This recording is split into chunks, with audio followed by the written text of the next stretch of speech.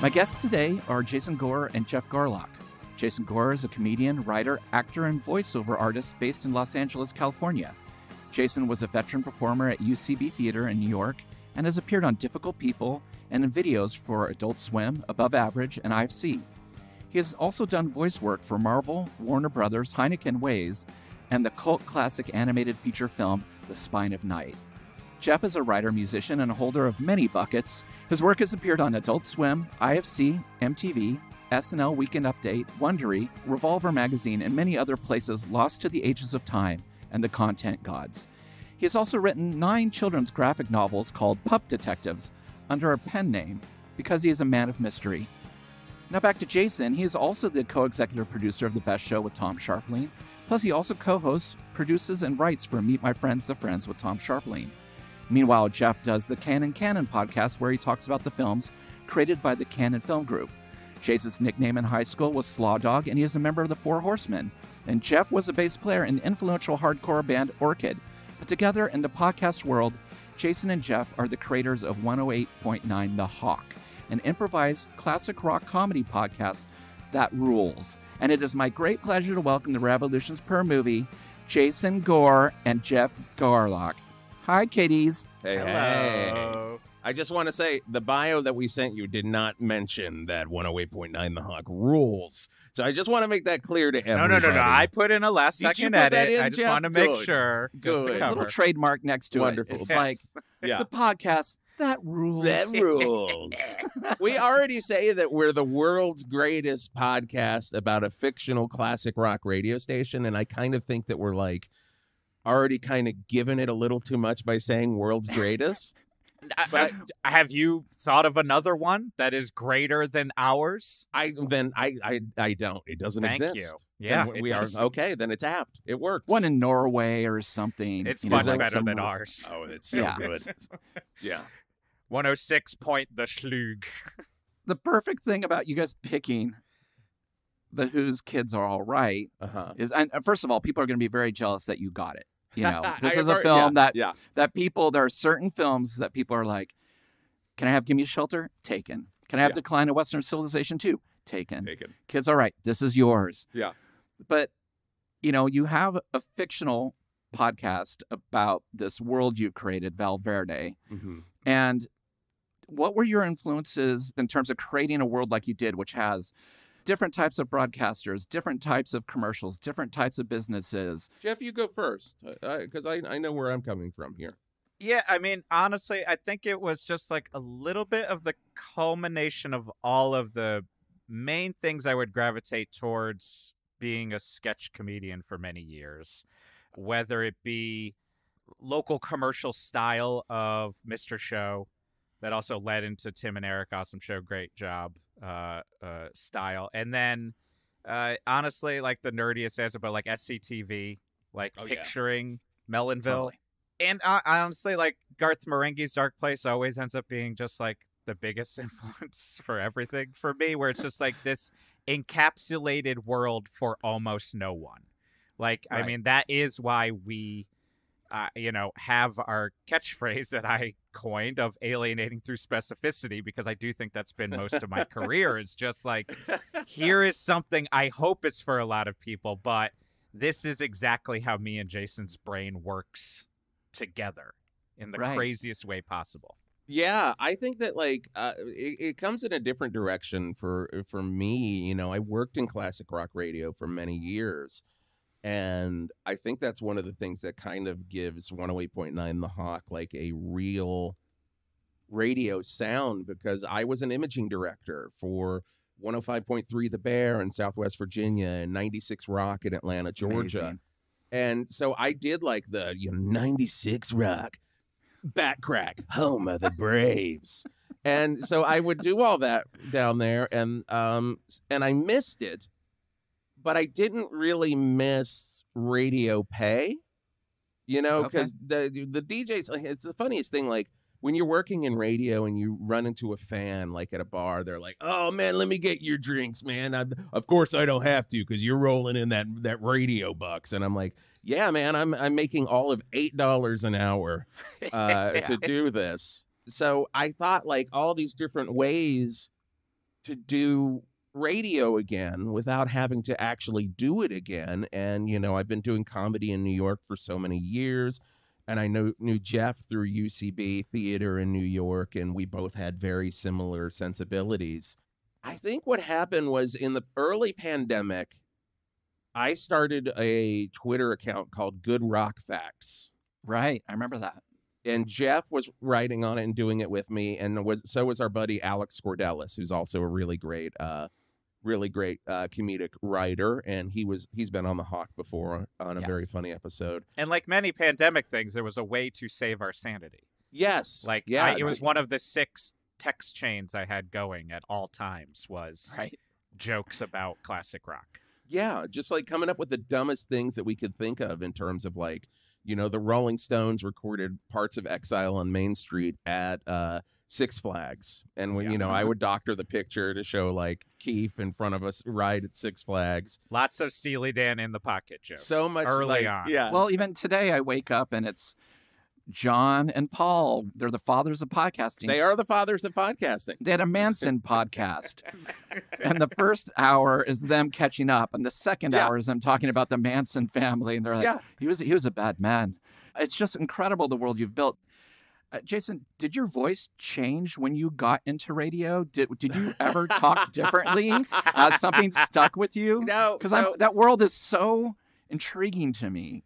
So I was a media studies student in college. I went to college, Radford University in Radford, Virginia, and I went there as a double music major. I was music business and music education because I was going to be a band director. That's what I wanted to do.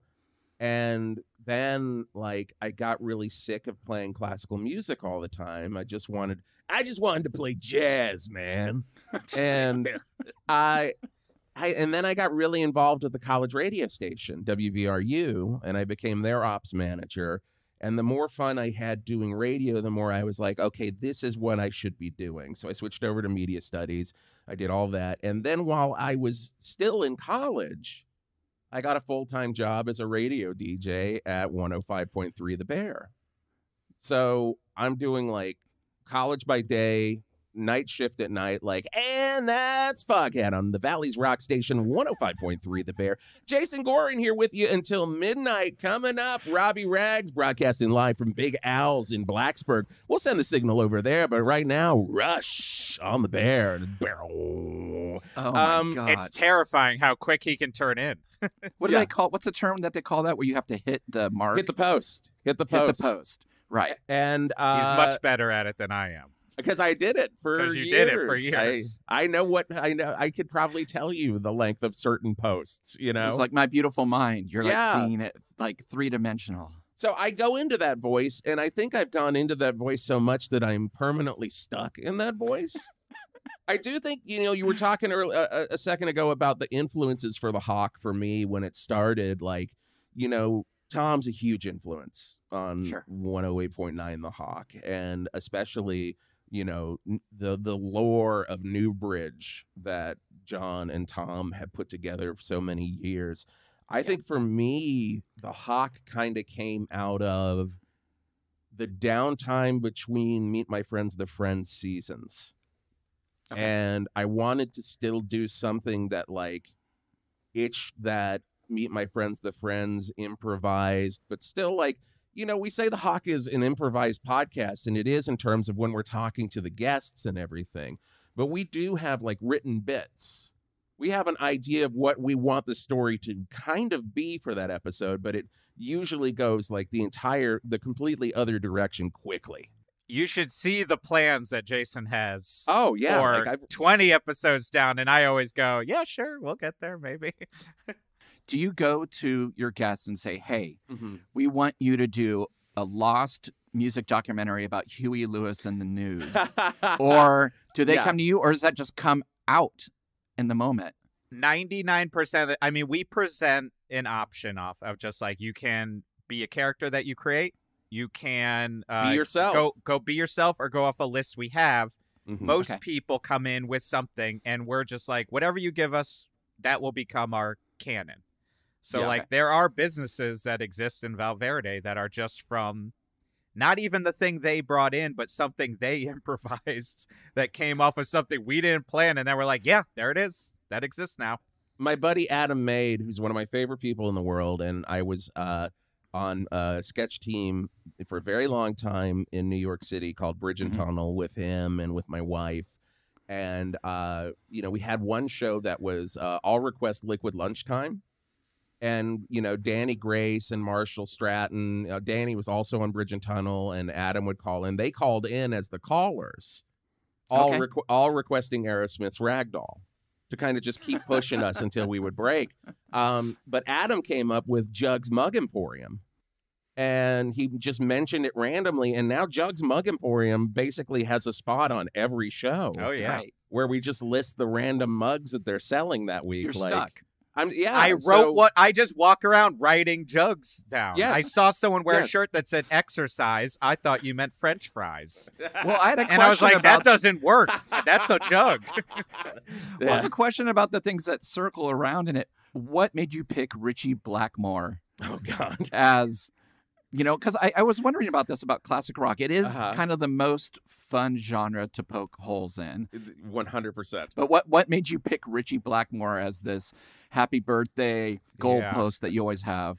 I think I don't even, that's the thing is honestly, we truly might have like a weird just mind meld, me and Jason, for where our brains go. But I think we both were at the time, I think I just said, what if we always were only saying happy birthday to Richie?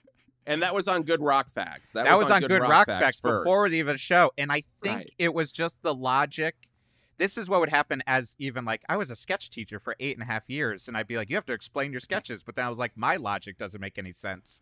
I think my logic was Richie is so guarded and you can't get any interviews that like I would be surprised if I even knew his birthday.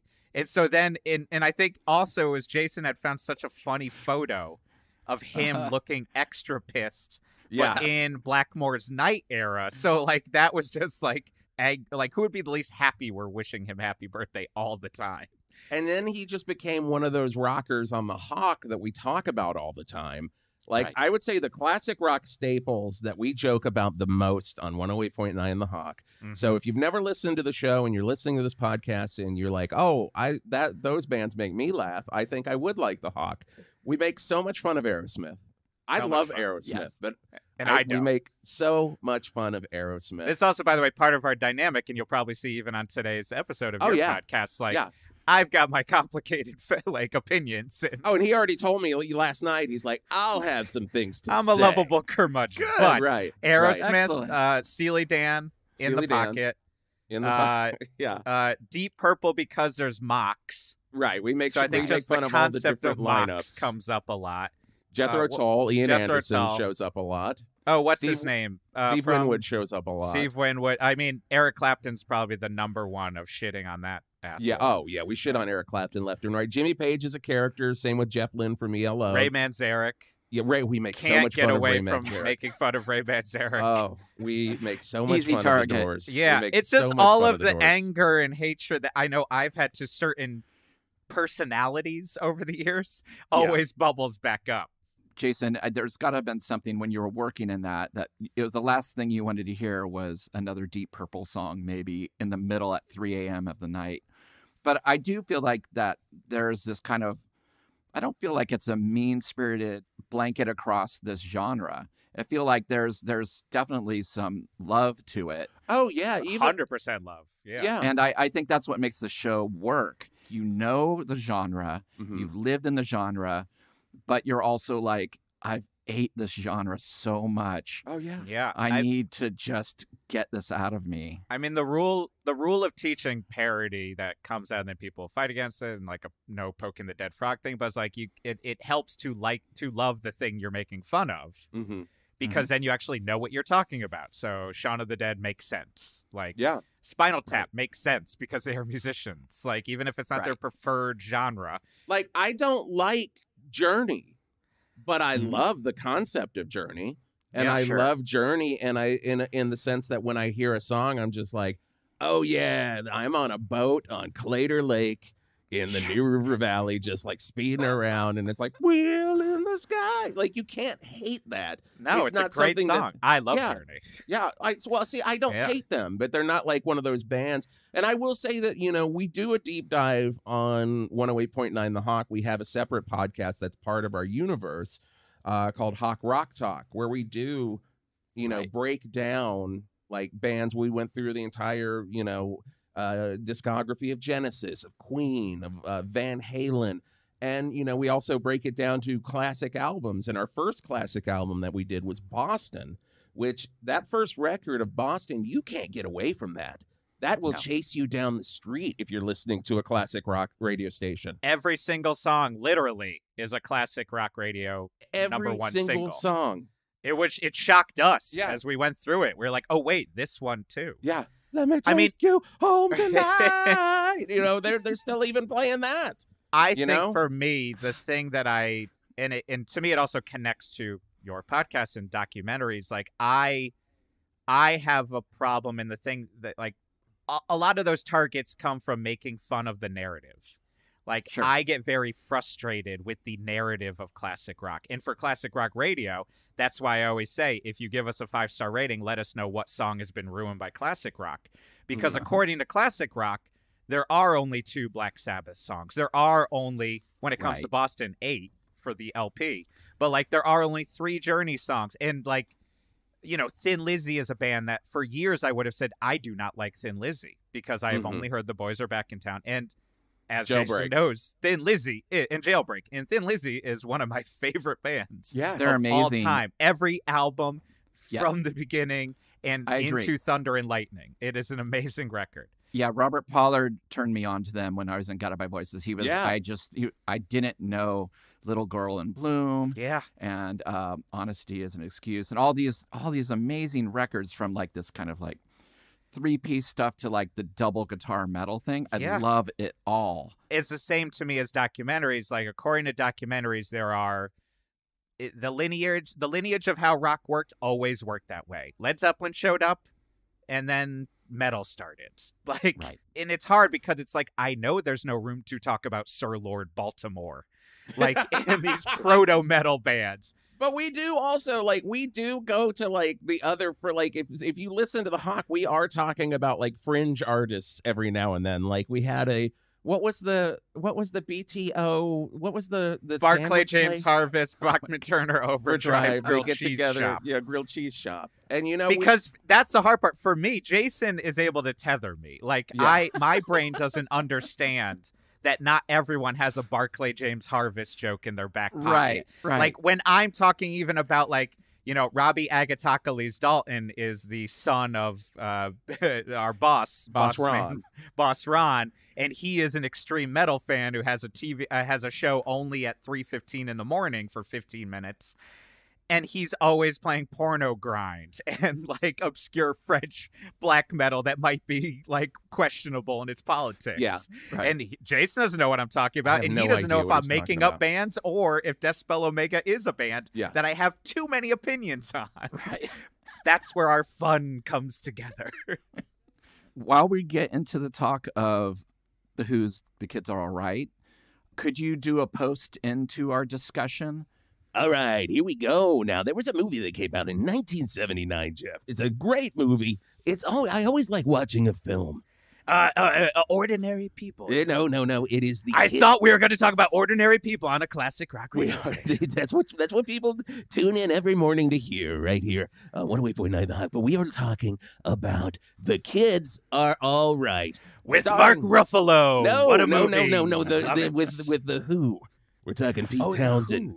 John Entwistle. What are the zodiac symbols of the members of the Who? Wait, we've got the you got the ox. We already got that one. You got the lion for Daltrey. The lion. Okay, he's the lion. Moon is the drunkard, I believe. Is there an animal called the drunkard? It's just the drunkard. It could be it's any just animal. The drunkard. It's a type of a lizard. My favorite thing about The Kids Are All Right is you get so many great performances, and then you get all of these interview segments with the Who where they clearly hate it. They hate every moment. They do not want to be there. They hate being in the Who. And you start to hate watching them hate being in the Who, and that's the fun part of it. I will say that was the biggest thing. I rewatched it last night, and this is the best way, guys. If you want to watch along, I recommend this. Pop a melatonin, lay in bed, and watch it, and you're just like, what? I recommend watching on YouTube, as I did, and that the volume of Kids Are All Right is very low. Yes. And that the volume of the commercials is piercingly loud. Yeah. Well, it's so funny because when I saw this film on VHS, it was like an edited version of this. It didn't have everything in it, and so it was incomplete. Yeah, I remember that VHS. Yeah. Because at the time, you could only pick or choose a few things that you could find in your local video store to rent that were music, oriented. Maybe The Wall and this film, Woodstock. But it was really slim pickings in the music department. They'd have that row where it'd be like dance, art, and music. So it'd be like how to paint, like Pink Floyd's The Wall VHS, maybe this. Roger Waters' Berlin Wall performance of The Wall on VHS. Right. You get that easier. They'd have that. That's in more often. Yeah. But this film was my entryway into The Who as a child.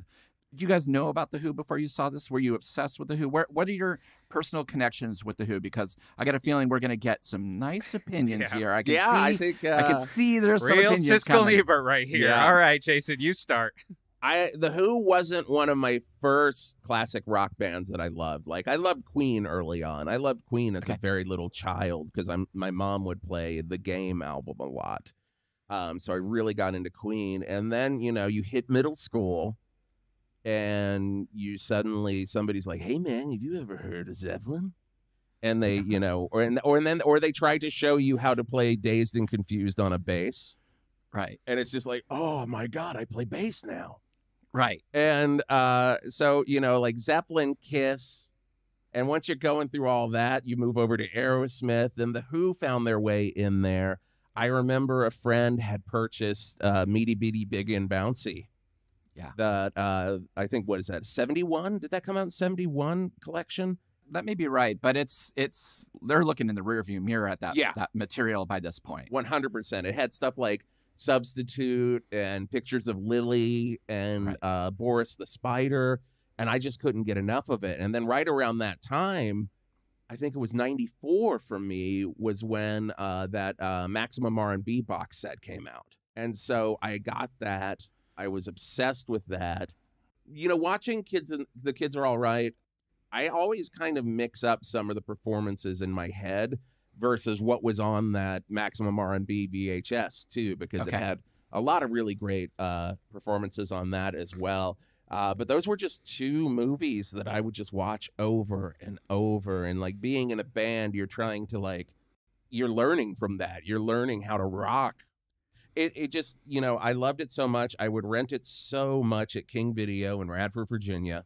Same edited tape that you're talking about. Yeah. So when it actually came out on DVD and you see all the everything, it was pretty mind blowing. But yeah, they were always a very, very, they're up there with the Beatles for me. They're up there with Queen. They're, and then when that expanded Live at Leeds came out, not the 2-disc, but just the 1-disc that had more songs on it, it just blew my mind. It's still my favorite live album, hands down.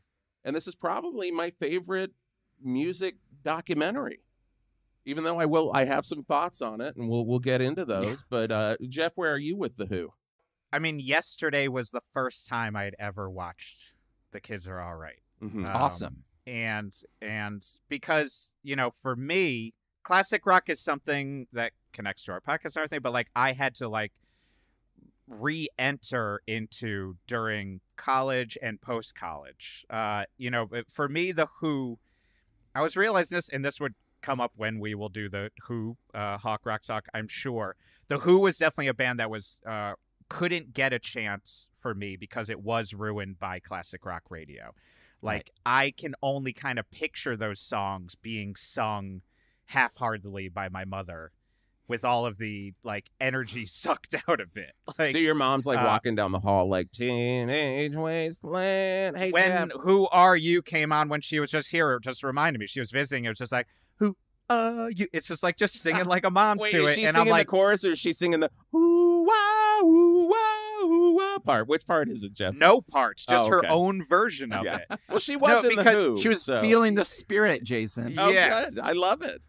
But yeah, so for me, like, most of the classic rock band, but the Who definitely fell in that where it's just like they are a band that is played on 99 Rock WPLR while I am picking weeds, like, and getting yelled at by my dad, like, because while Jason was watching this every week, I was look, honestly, at first if it wasn't Primus or Weird Al, I wasn't paying attention to anything. Yeah. And then very quickly it was like, Jason's watching this, I'm watching the Skinny Puppy VHS, right. and the I'm not Ministry watching VHS, and the Dead Kennedys Target bootleg that I bought, and the Black Flag, and then very quickly, like, getting into just hardcore.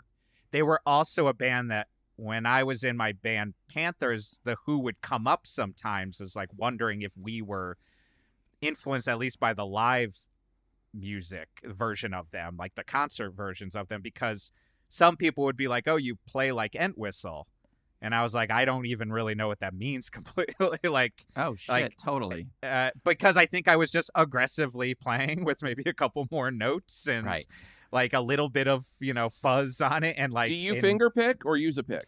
No, I pick. So that's the thing. Like, Okay. I was like, I'm thinking of David Sims, like, Right, from yes. Jesus Lizard, and Chris Squire and John Wetton and Yeah. Jared from Carp and Big Business, now Unwound. Like, I was Right. like, that's what I was picturing, but they were possibly picturing John Entwistle, like the Ox. I was in the ultimate Who band that gets guided by voices Oh, all God, the time. yeah. Yeah. I mean, you couldn't get away from it. oh, yeah. I mean, Pollard, in terms of writing, in terms Yep. of like attitude, in terms of humor, in Yep. terms of microphone swinging, leg kicks, it was like could not escape that. And I more come from your world, Jeff. Like I was like a new wave, post-punk, punk, hardcore baby.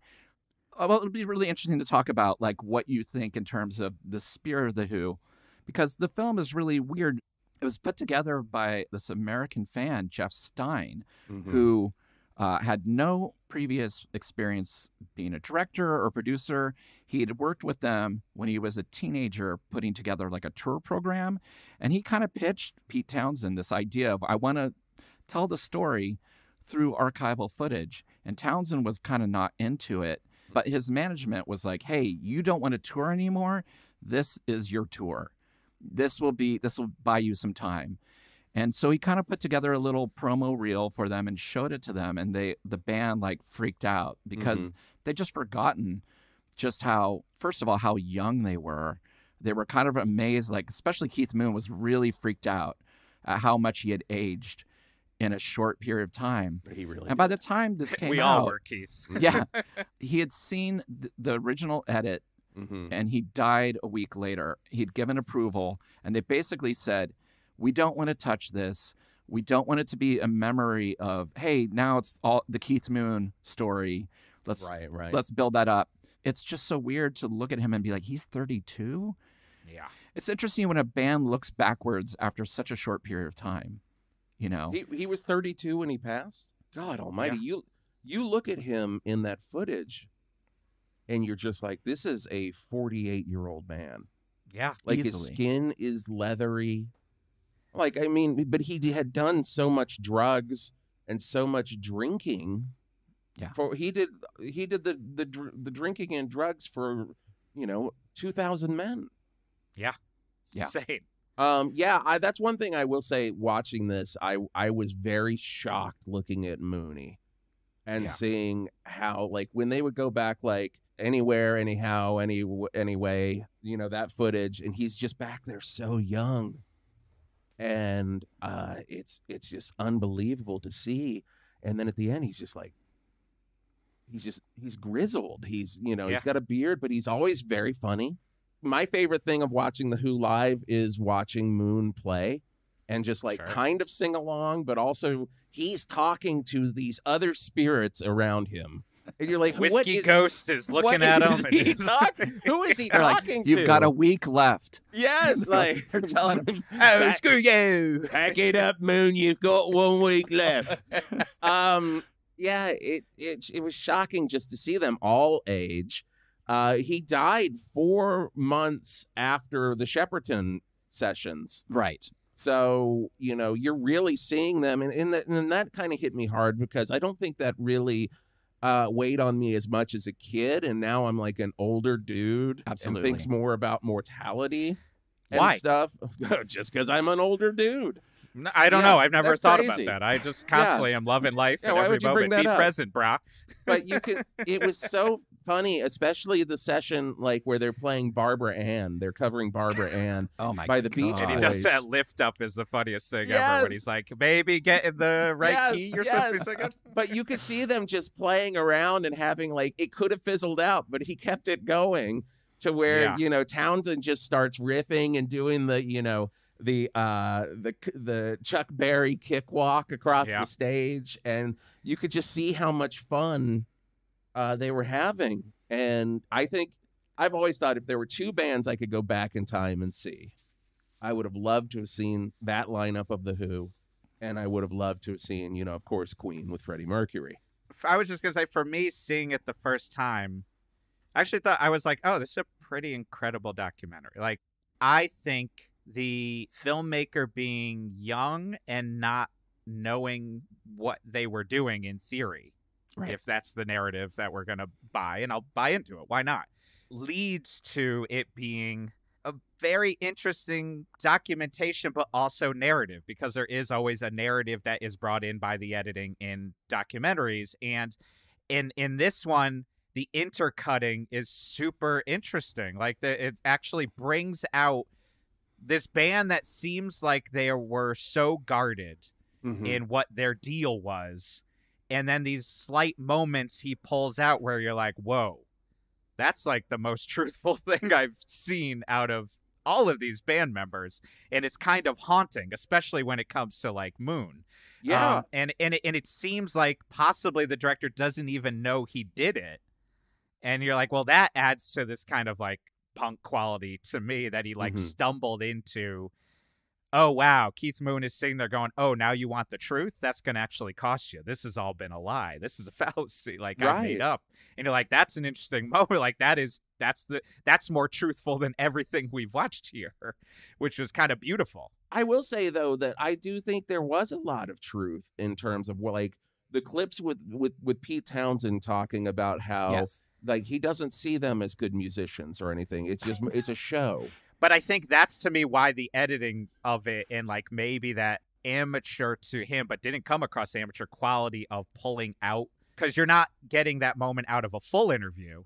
Right. You're literally getting that moment intercut with a song where we're watching them create an artifice on stage that isn't an artifice. They are a band that, watching them at their best, seem like they're on the verge of collapsing, and it seems completely in their control. The film is jumping timelines. It's going back and forth. It's all over the place. I kind of appreciated that it did leap around like that. So yeah, you're right. When Pete Townshend is talking, it's a voiceover, and they're showing footage of them that is not related to the interviews. But I love that they have like Ken Russell out of his mind talking about the Who just being like, the most important thing in the world practically. That jean jacket too. My God. Oh my God. That jean jacket's out of its mind. Jesus. That jean jacket has a fucking mind of its own. It's all bedazzled and just. That jean jacket made the devils. Yeah. It's crazy.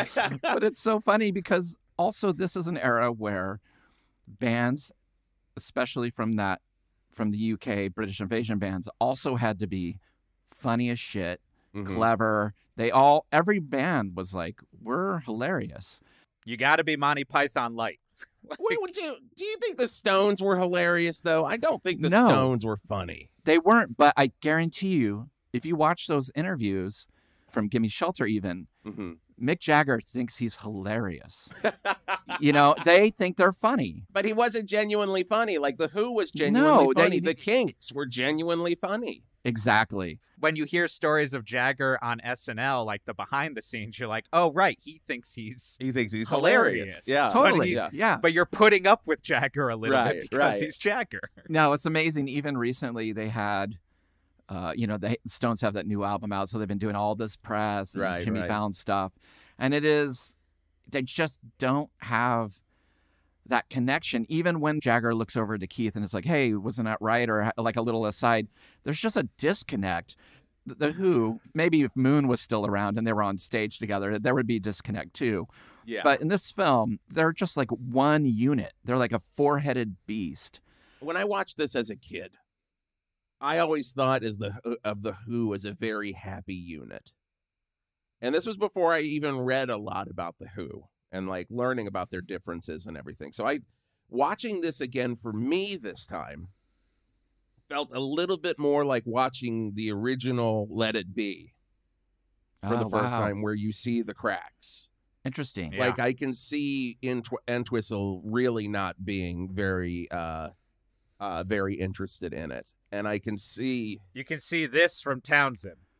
Once his Right. arms cross, you're like, oh, he's sick of Keith right now. you can see the tension that still exists to this day with the only two remaining Who members, Roger Daltrey and Yeah. Pete Townshend. Like that tension that exists today is exactly the same way it's been throughout the entire history of the Who. Like the Who was, when they started out, they were doing good, but they weren't really making much money. The band was going to break up until they did Tommy.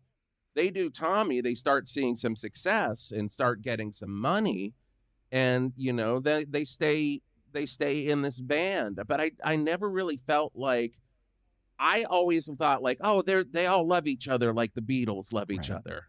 And watching it this time, I felt like, oh man, they were just in it because they didn't have anything else to do. They were stuck in the Who.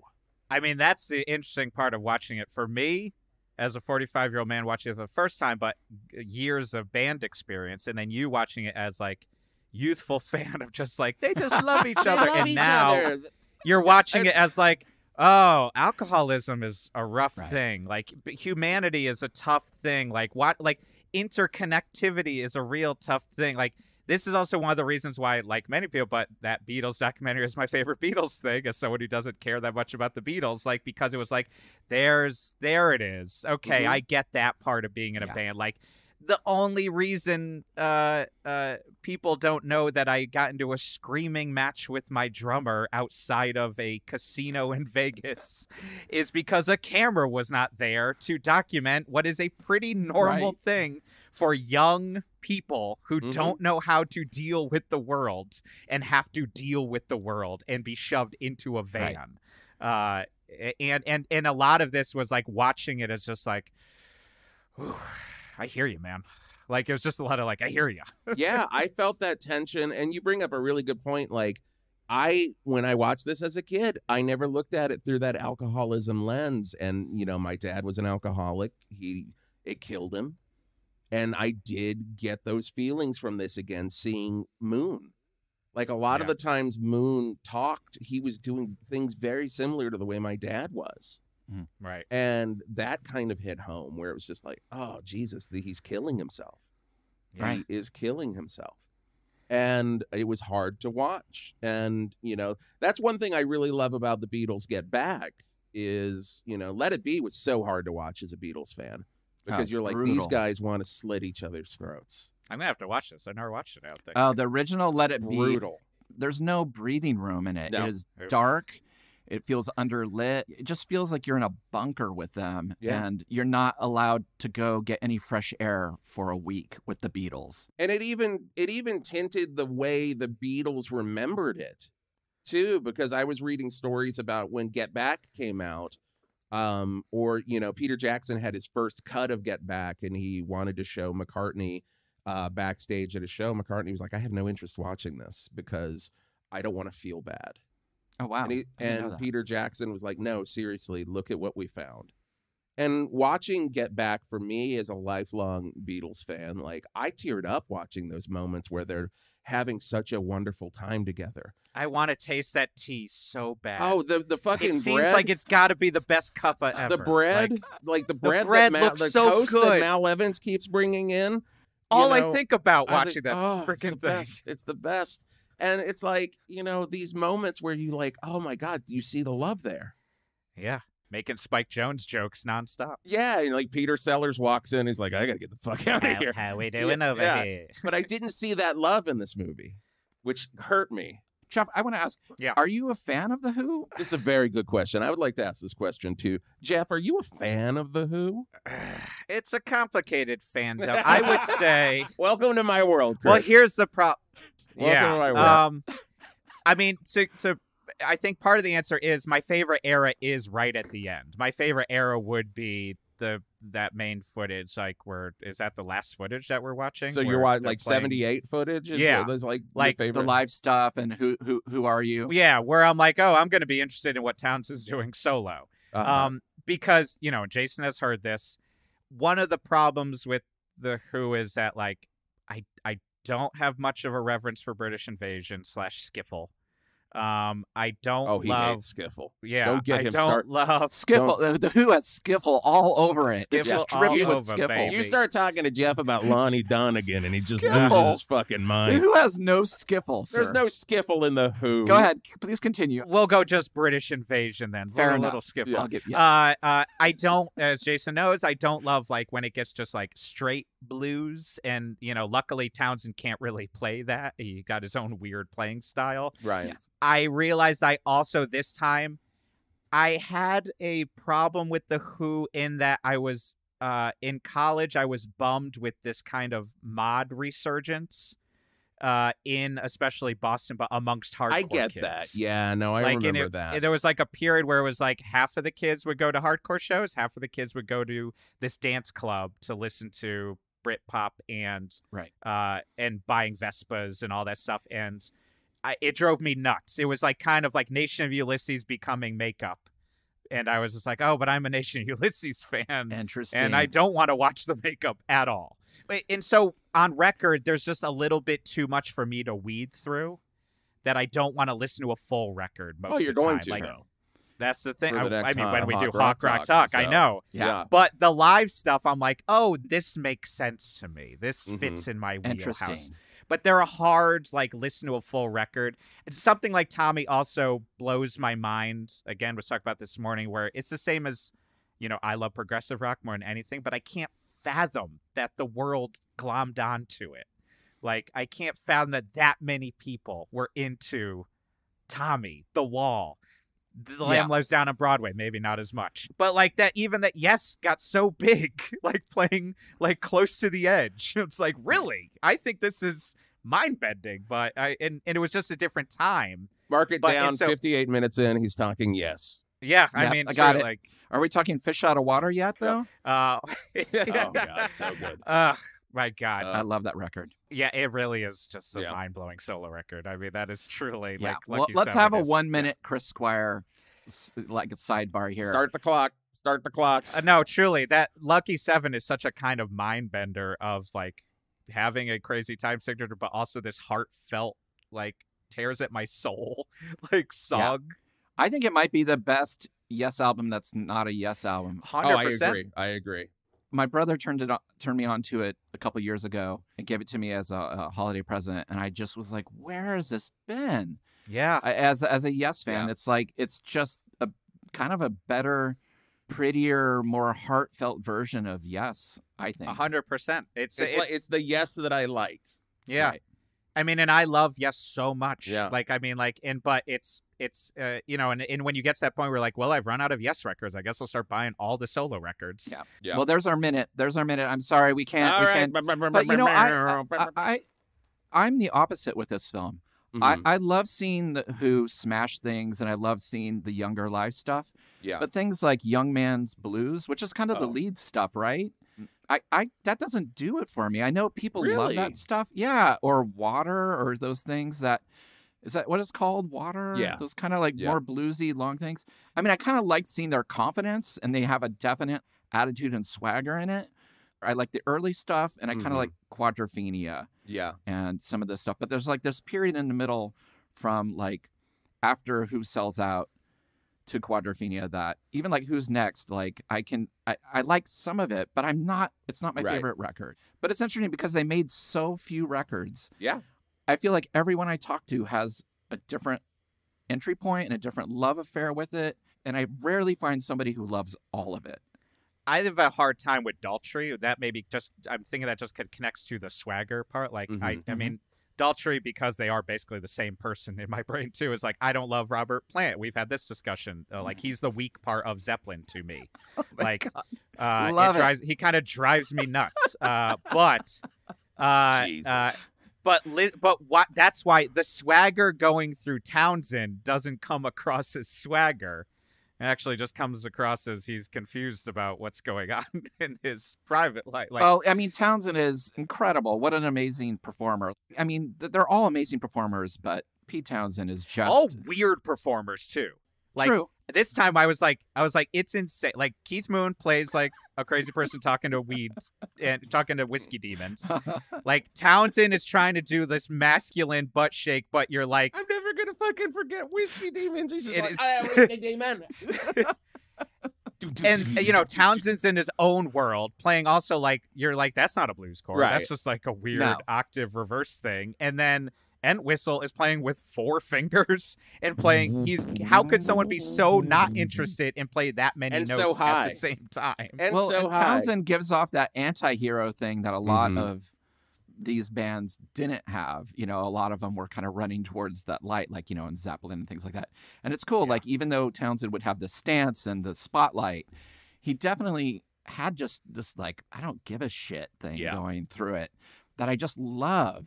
I'm going to blow your mind, Chris. I'm going to blow your mind by saying this. I do love it all. Okay. I love everything. I love fucking Endless Wire. And you're never going to hear anyone say that. But my favorite period is the period you just shat on, which is the Who Sellout through I love that record. Quadrophenia. Now, Sellout's my favorite record. And I love Quadrophenia. I don't like Tommy and Who's Next. I love Tommy. I love Tommy. I love Who's Next. The Who's Next Lifehouse that just came out is fucking brilliant because I've always wanted to hear Lifehouse, you know, as I need to give Sellout another chance because I think Sellout is so good, man. I think I lump it in with Zappa. Like, I lump it in as like it's being too, like, I'm just like, just do a record. Yeah. Like, don't make a satire of stuff. It's pretty awesome, though, because, like, it definitely, I get what you're saying, but if you, like, hearing that in, 66 or 67, it's just, it had to have been weird as fuck. Oh, You God, know? yeah. And I With know all the Zappa's doing his everything, whole and- thing during yeah. that time, and it's like, it blows it out of the water in terms of strangeness. Yeah. But in terms of a band that's, like, kind of a singles band, Yeah. it's really the one Sure. where, if there's anything that with the Who that's interesting, is like, they definitely become as concept focused as a band like Pink Floyd did. Oh, 100%. You know, yeah. like every album it's going to be this Lighthouse thing. Oh, it's going to be Quadrophenia. Oh, it's going to, you know, it's just like they started really being conceptually driven. He was constantly doing that and thinking of it in that concept. I love A Quick One While He's Away. The best performance of it ever is in, Kids Yes. Are All Right, but also from the rock and, like, we talked about this on a Best Show 4 Horsemen a couple weeks ago, where, you know, the Who's Rock and Roll Circus, the Who mopped the stage with It's the incredible. Stones. The Stones set doesn't even hold up to the Who set, and that's one of the big reasons that the Rock and Roll Circus wasn't released until the 90s, was they just didn't want to see, they didn't want to show just how good the Who was on that. And it's funny because you watch Rock and Roll Circus and the Stones are fine. Like they're great. They're great in it. serviceable. Although it is fucking hilarious when Mick Jagger takes off his shirt during Sympathy and he's got a painted on devil tattoo. That's like the worst watercolor thing. You're like, ooh, look at me. It's like, do you think he's take a shower and it's gone? You are not this dark lord thing. Well, backstage he was like, this is going to be hilarious. They're going to laugh about this, aren't they? Right, exactly. But, the Who definitely blew it away, but I just think it's so funny that I think it makes the Stones do their thing better, in a funny way. You're like, it pushes them. You asked them to be on this thing. of course they're going to come with a chip on their shoulder and they're going to fucking, wipe everyone away. Right. And then you've got the Dirty Mac, too. You've That's got, cool, too. John Lennon singing Your Blues with the piece of shit Eric Clapton on guitar. I know. And, and then you've got Jethro Tull. That's killer, too. With Tony Iommi on guitar. Yeah. Wait, what now? How have we never talked about this? This is now we're talking Garlock territory. Yeah. And then there's a weird Taj Mahal thing, too. Yeah. Which that's the only performance that bugs me is they stop the thing and the guitar player in Taj Mahal goes bum bum bum bum bum bum bum bum bum, and he does this and he doesn't nail it. Yeah. And you're like, oh no, like his finger slips and he can't get the sustain. And then you're like, oh wow. There's no other instrumentation. It all drops out for this guy to do this blues thing. And it is really gutless. And he just fucks it up. You asked if I like Who by Numbers. Yes. I do. One of my favorite Who songs is on that record. I love Blue, Red, and Gray. When I love every minute of the day. It's one of my favorite Sounds like Who songs. one of Jeff's favorites. Yeah. Oh, yeah. Jeff now we're talking. But he just ordered it off. Oh yeah, he just quickly ordered that off of Amazon.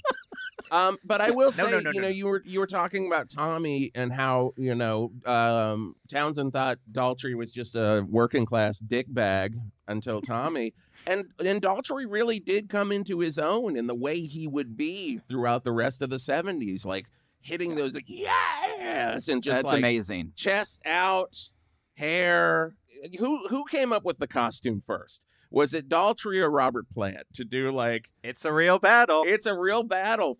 I think it's Daltrey. I think it is. I think it's Daltrey. Yeah. I do think it's Daltrey. It is Daltrey. But I love that period where, they're playing where Townsend tries to play the blues. He's playing an SG through the high watt stack. Like that's my Who sound. That's what I always love to hear. But also I mean High Watt Stack is beautiful by the way. And God, Whistle, please. I believe it looked like he had all sun on one end. Yeah. And then all high watt. I mean, we dealt with a high watt 100 watt in one of my bands, and we were constantly like, could you get it down to a 50 watt for the rest of us? Because it's really painful in this club. Oh, God. And they're like, no. Yeah, no, I won't. And he's like, I'll add a third delay pedal. I know what a band is. Being in a band is like, they're like, no, I'm not going backwards. Yeah. Oh. It's like, well, I'll buy a Ampeg 70s blue line and make it be louder. Well, I'm curious. Watching it this time, I did feel, I don't know, maybe you're going to punch me through the screen. It did feel a little overly long. I felt like there were times where 100%. I was like, it's too long. Okay. Yep. And I thought that was interesting because I never remembered it being long. And of course, we were talking about the VHS short thing. Is there anything that you think would have this film could have benefited from? Anything that you're like, oh, they just leaned on this too much, or I wish this era had been represented more, or I wish there was more studio stuff? The biggest thing for me is the Shepperton footage. Like that's the stuff that always comes to mind. Like when I think of Kids Are All Right, just those performances were just so goddamn solid. As much as I love Barbara Ann and seeing that, like you might not need that there. Probably don't need that dicking around. You probably don't need that dicking around. You probably don't need the shot of the ox shooting his gold records. But it is more interesting, any of that extra added stuff, than the song remains the same. Which is 100%. Like, Agreed. As time has gone on, has gotten, I feel more validated in being in high school, being like, this movie is garbage. Like, Sound Remains so the Same stupid. fucking sucks. I remember I went to a midnight screening of Song Remains the Same, and I knew nothing of Zeppelin. Yeah. And I was a teenager, and it started at midnight, and I was like, oh, I am in hell. I want to go to sleep so badly. I get it. How, I can't. I didn't drive. I can't leave. I'm stuck, and there's no connection. Yeah. And then you're like, they're putting like no quarter next to another slow one. It's just like, whoa. But I love that film. I love that film now. The live stuff is great, but the in-between stuff feels like it could have dungeon synth over it, and I might like it better. The live stuff wasn't very good, though. Especially, but better than the in-between shit. 100%. But like, What, you don't like John Bonham writing like hot rods? No, and, now that I and, like. yeah, that's Right, what, okay, okay. Now we're talking 50 more minutes. Or there's some really good sword play from Robert, who looks really uncomfortable on a horse. Yeah. You're like, oh, God, why did you say you'd ride a horse if you can't control it? Like, we're filming you, you moron. No, but I will say this about Song Remains the Same, where as a child, as a classic rock child, I watched that movie and I'm like, oh, man, as much as I love Zeppelin, this movie sucks.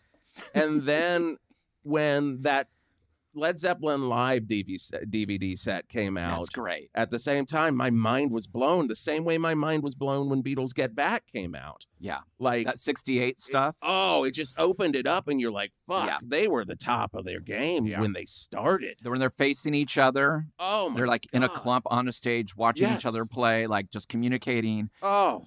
That's incredible. You're absolutely right. Absolute best. I was just going to say, if I was doing like a recut, I would do the shortened versions. You'd put some sketches in. Oh, definitely. More jokes. I would do shorter versions of the British Invasion-y older stuff and more studio stuff because you're wrong. The studio stuff reminded me of Live at Pompeii, and that's like what I wanted. So, I mean, because for me, that's the mind blower. That's the life changer is the Pink Floyd Live at Pompeii. I also would have wanted to figure out exactly where that Steve Martin sketch is from because I had definitely some comedy nerd conversations again this morning. Be like, where is this? It's not Smothers. I think it's on my compilation DVD I own that I probably have never gotten through. But yeah, it is. I would love more studio stuff. I really enjoyed the studio stuff. I like seeing the process stuff, and it was like, ooh, again, we're going to be in Live at Pompeii territory. This is fantastic. Yeah, like the with the lasers and everything, just the way the show, it's just like that is, I mean, when I think of anything The Who, that's the first thing that pops into my mind. Yeah. Outside of Anne Margaret being in a tub of baked beans from the Tommy movie. But I will that's say, the other thing that pops in my mind. You know, we're all young here and of the TikTok generation. Maybe we're also looking at it from that version because, like, part of why this blew my mind was thinking in terms of, like you were trying to say for The Who Sell Out, but think in terms of when this would have come out. Like, the amazing part is that this young super fan did a archivist hunt for BBC shit that they were gonna burn. Like, and at a time when you couldn't find any of this stuff. So it's like, oh yeah, here's Happy Jack. Like, here's all the promo. Yeah, You might not want to watch it a billion times, but isn't it exciting to finally see it?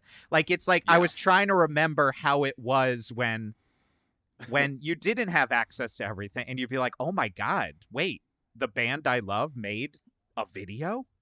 Where can I watch this? I'm going to buy some weird bullshit VHS compilation of videos just to get the one therapy video so I could watch Therapy Nausea on repeat in between a Bark Market video or something. Right. That's the one really brilliant thing about YouTube, where the kids of today have it really easy because you had to like hunt for those music videos. Like now there are still some Elvis Costello videos that I've never seen that'll pop up for me. And I'm like, oh my God, what is this? And I get so excited watching those videos. That I could find the interview footage from Lollapalooza 94 where Billy Corgan, the insufferable Billy Corgan, is talking to Yamatsuka Ai from the Boredoms. And there's one little clip of live Boredoms that I have no idea what the record it's from. And it sounds like, and he's wearing a DRI shirt. And he's wearing those glasses you wear when you suntan in a machine. And it is like those ones that have like the tiny pupil in he's the wearing middle? those on stage, and it's the heaviest thing I've ever seen. Or the speaking of insufferable, the Thurston Moore hosted with Beck early on and Mike D 120 minutes, but where they gave him license to talk about Japanese noise.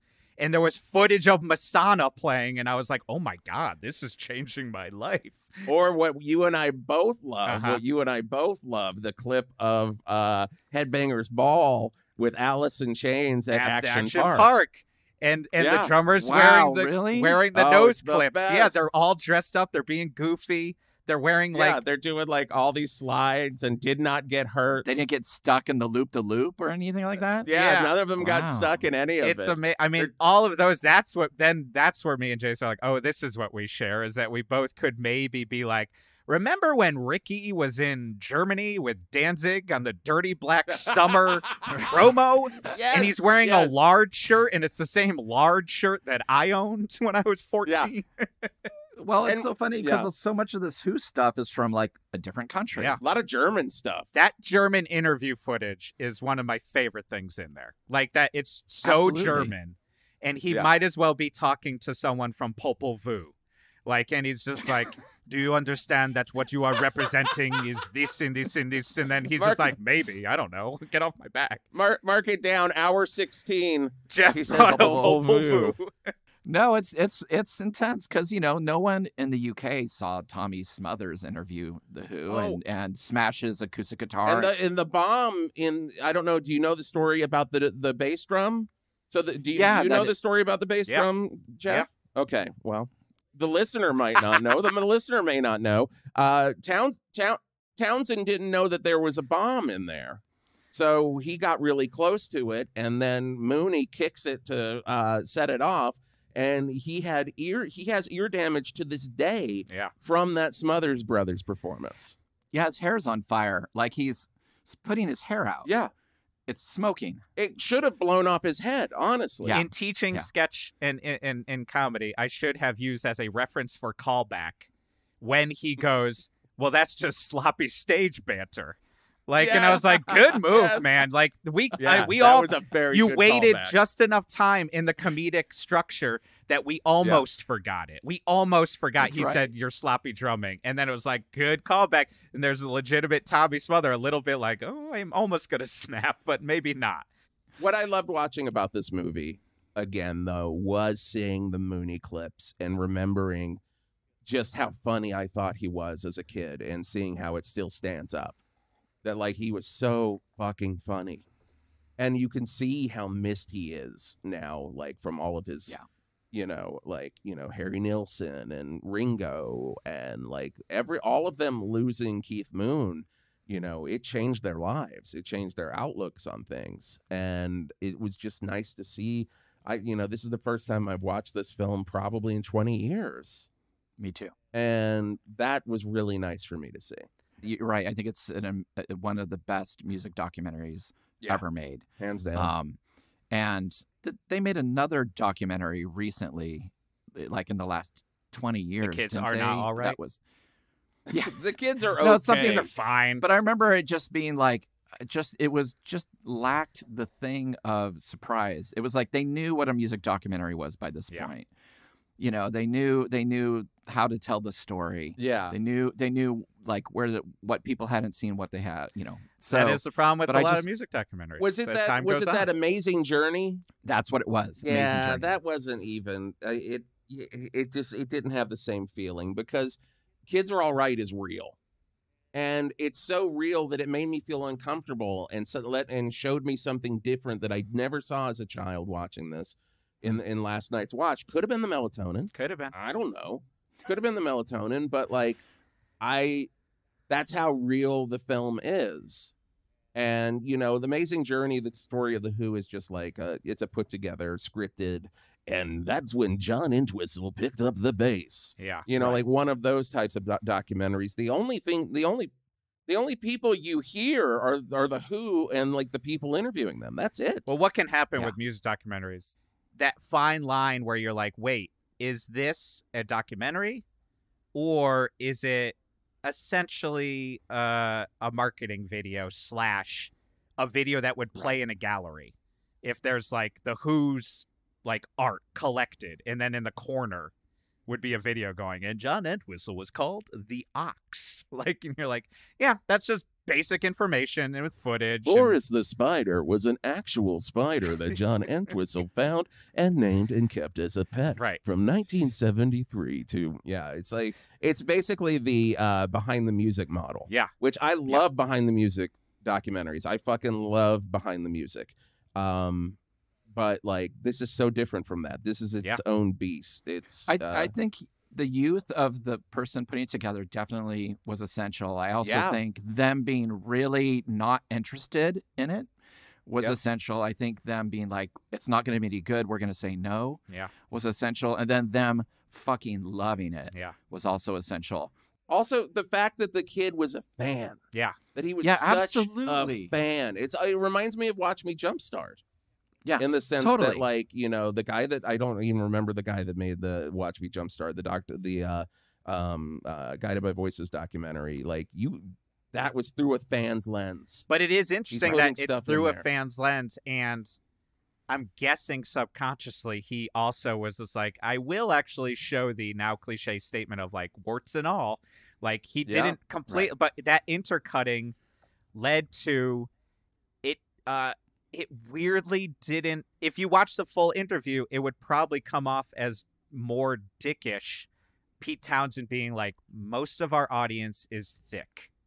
They don't really get what I'm talking about. But when it was in that little clip, that's a mantra. Yeah. When it was that little clip, I was like, I hear you, brother. Like alienating through specificity. I'm with you. Like it's like sometimes you're like, but also there are a lot of little dumb sometimes. There are a lot of dumb. Which is what we say on the Hawk all the time. We're like, our audience is so thick. But what's great about it is they know when to cut. Yeah. Right. Into something that makes you love them. Right. Like all of a sudden you're like, oh shit, well sorry, I bought your records. Yeah. And then you're like, oh shit. That's why I bought it's Pete Townshend. He's just got a mouth and a mind, and he's just gonna tell you what he thinks, you know. If McCartney was like, our fans are dumb. Which I'm sure they said. I'm sure I know, but like publicly. Right. But that's the shit that then in this documentary sold me more after all this time on The Who. Honestly, where I was just like, that's great. Man, like, Jason, we did it. We did it, Jason. We did it. I also really love the point where he was talking about the Beatles. Like, yeah, they sound great when they sing, but when they're not singing, it's rubbish. It's rubbish. And then if they had cut directly to Mooney with Ringo at that point, would it have even been better comic timing? Oh, I will also say the one thing that really popped out for me last night, seeing mid-70s Pete Townshend to like 78, you see exactly where Eddie Vedder of today got his look. Yeah.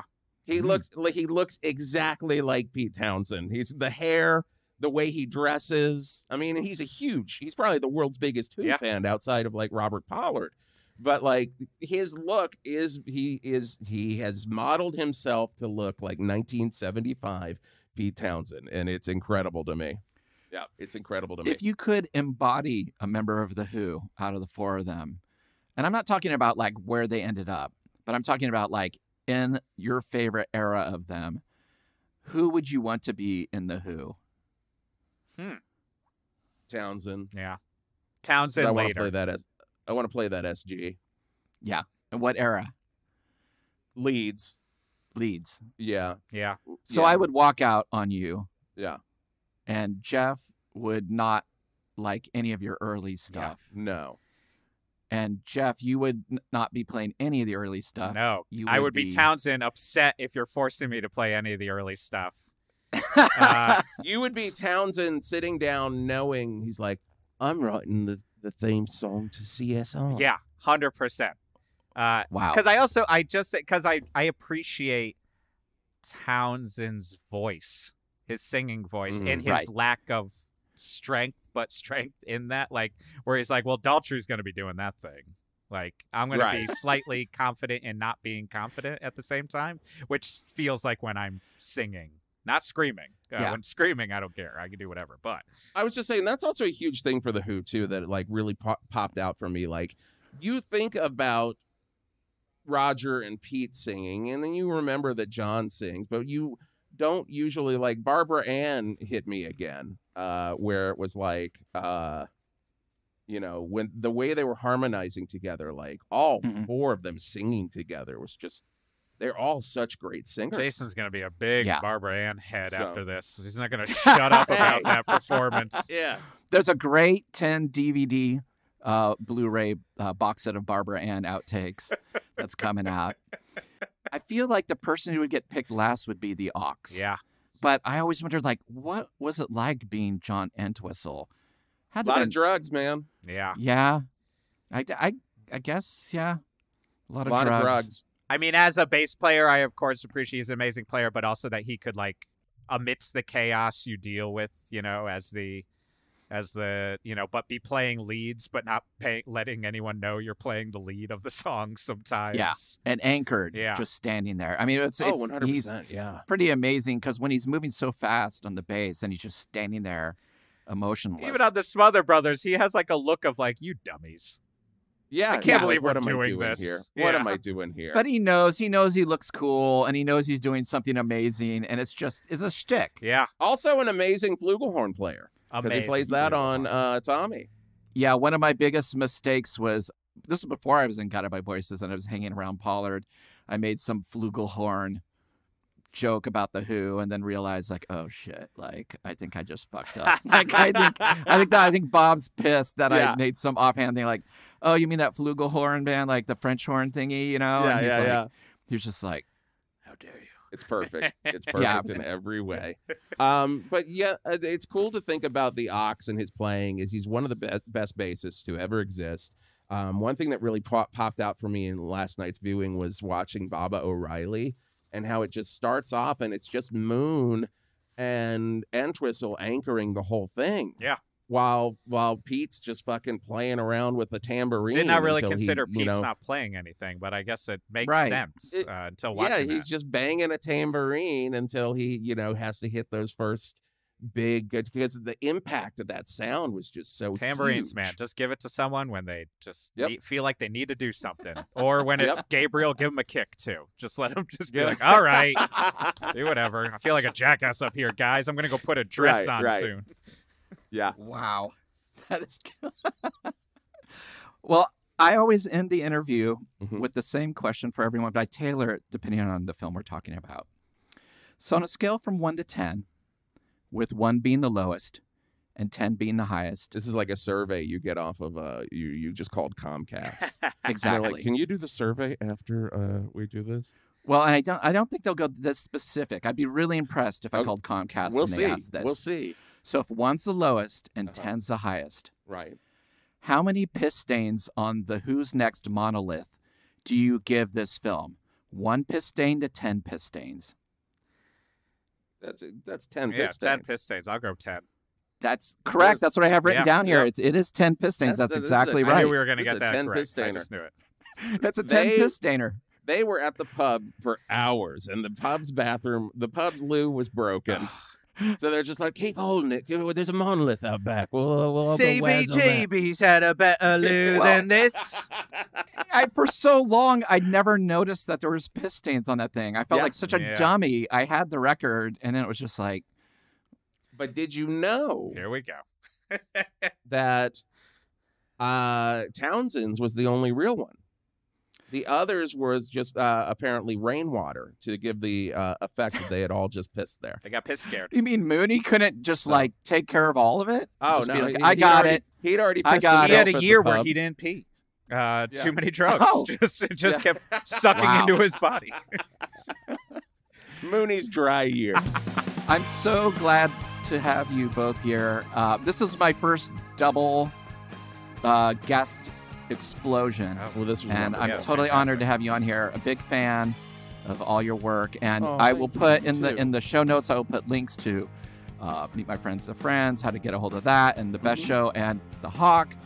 Incredible. And also, I will say this: if you feel underwhelmed by your typical podcast experience in terms of value, 108.9 The Hawk delivers. You Thank will you. not believe how much goodness you will get from the both of these people in terms of if you want to eat the meal that they're creating and dig the art they're making, you are going to be in heaven. Because I am. Thank you. Well, that is very kind. There's our Thank next you poll so quote. much. I love it. I'll That's take what it. it is. I love it. Put that on put that on a shirt. Put that on a shirt. Thanks again, guys. It was Thank great. you, Thank you. Chris. This was great. Thank you. Thank you for listening to Revolutions Per Movie. We release new episodes every Thursday, so be sure to search for the show on your favorite podcast app and subscribe to the show. And if you've enjoyed this, it would mean a lot to me if you would rate and review it as well. You can follow us on social media at Revolutions Per Movie, and also find out more information about our various guests in the episode show notes. Thanks again, and we'll see you next week. Bye!